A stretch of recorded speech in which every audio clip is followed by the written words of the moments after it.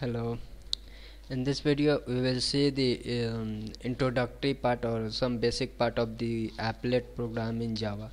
So, as we know, in Java we can make two types of application. One is standalone applications, and which normally runs on our systems only, and another one we can another type of application we can develop in using Java is web-based application. So in web-based application, those applications which can run on the internet or which can run in any Java enabled web browsers, so that applications comes under the web-based application. So in web-based application we can use the applet programs, or we can go to the swings or JFrame in Java, but here we will see Java applets only. And Java applet programs are totally different from the standalone programs or the programs which you were we have seen in this video series. So they do not applet program do not have anything related to those programs or those concepts here. So in any applet basically applets are some kind of animations or graphical representation of the pictures or shapes or text.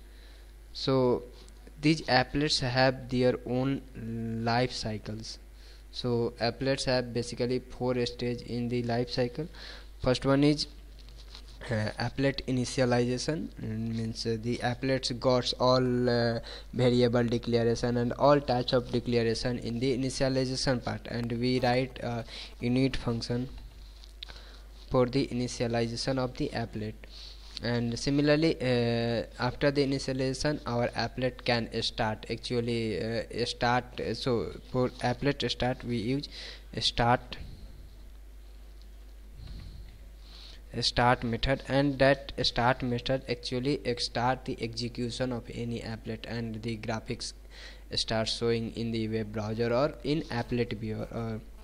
Okay, and another one is stop method, and this is used for the pausing the or stopping our applet program. And next one is destroy. So okay, destroy method. So this destroy method completely destroy the applet program. So this init method, what happens in init method, applets got initialized, means the variables that are being declared in the initial init method that will get a memory in the computer RAM, or you can say primary memory. And as we call a start method, our applet program will start executing, and a stop method will stop our applet program, but this will not actually throw out the applet program out of memory. It will only you can say pause our applet program, and if we have stopped our applet program we can resume or restart using a start method or applet program. And destroy method will completely throw the applet program out of the memory, means it will clean the memory area reserved by the Java program or Java applet program. So these are four important methods that can be used in applet program. But before going to these methods, we will see some, you can say, simple applet programs here. And so what we have to do in applet program, we have a applet class, and we can extend our class with the applet, and we will override the some methods.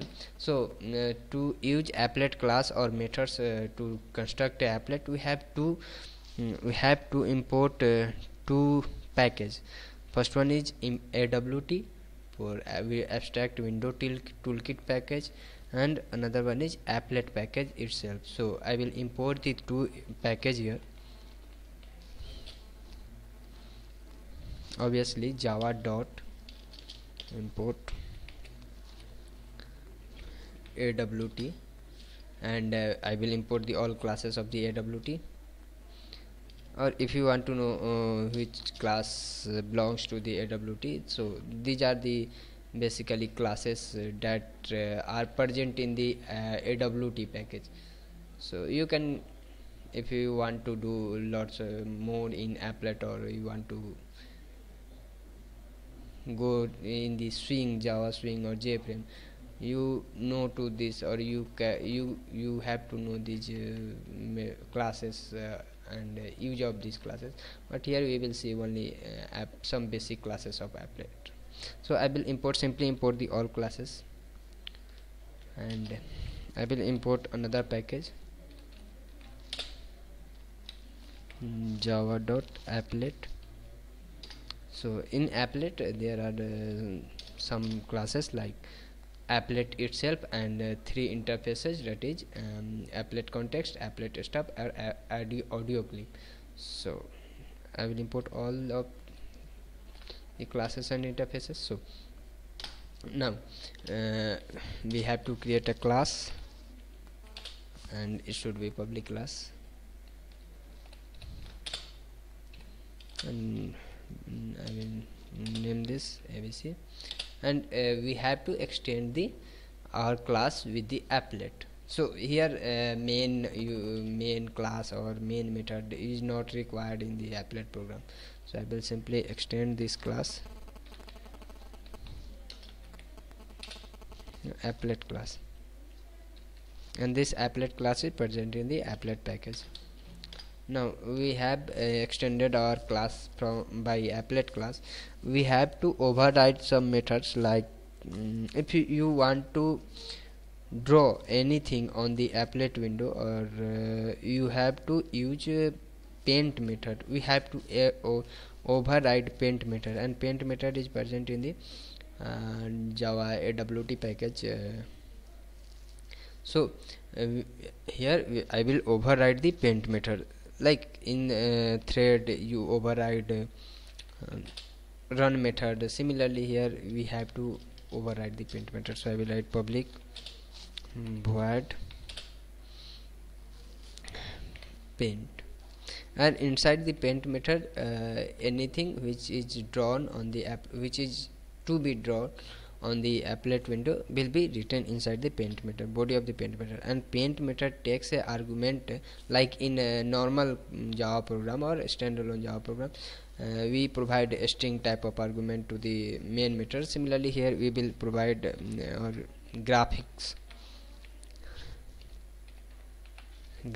class that is present in Java AWT package object to the paint method. Now we can access the methods of the graphics class through object G. So let's print something like this is my applet program, or welcome to the applet program here. So I will write G dot draw a string. You have to know all methods of the graphics class one by one to make any shape, to make any animation on the applet window. So you have to go through this. So I will write here Java string, and here I will write first argument takes the string object. So I will write here directly I can write welcome to Java, not Java applet program.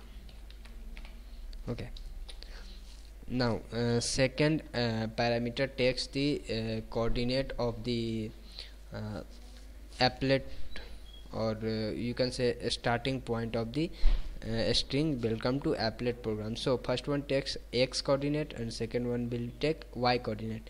And mind you, in the computer, this window, since in normal maths or graph the x and y coordinate start from the left bottom corner, from here, but in applet, in computer, the xy coordinate will start from the left top corner.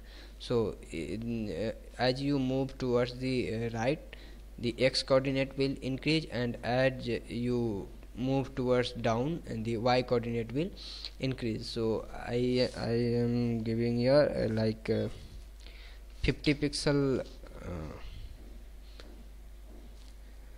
right and 50 pixel down. Okay, so I will execute this program. Applet window has initialized or displayed here, and in the applet window you can say uh, it takes 50 from top and 50 pixel from left, and then starts the welcome to applet program. So you can change the positions also. So I am writing here 100 pixel, so it will take the 100 pixel from x coordinate and 50 pixel from y coordinate, that is from left and from top.